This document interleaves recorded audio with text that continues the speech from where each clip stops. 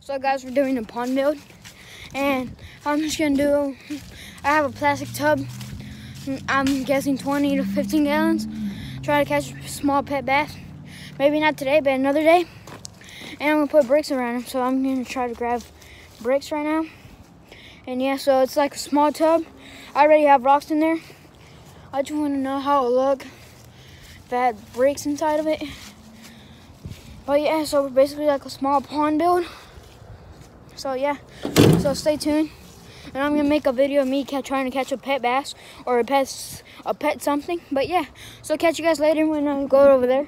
For some reason I like to say catch you guys later, but so I'm gonna videotape a clip over there after I get all the bricks and take them over there. So I'll show you right now.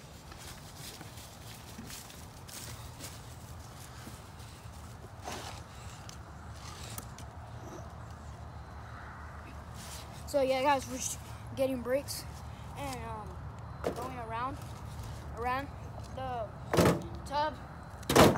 It's gonna be a pretty cool pond. So just stay tuned. This is the clip. So you see how I have all the bricks there. So I'm gonna go all around. Have a tank filter right there. It's gonna look pretty good. As you can see, it looks pretty good. So yeah, I'm just gonna go get some stuff from Walmart, and I'll be back. I'm done building my pond, guys. I just need to buy a heater. So as you can see, I have all the bricks there, and there's my filter. That looks pretty good, as you can tell. I just need to take all that trash out. It looks pretty good though. So yeah, this is my small pond build, and we're gonna try to catch a small bass for it.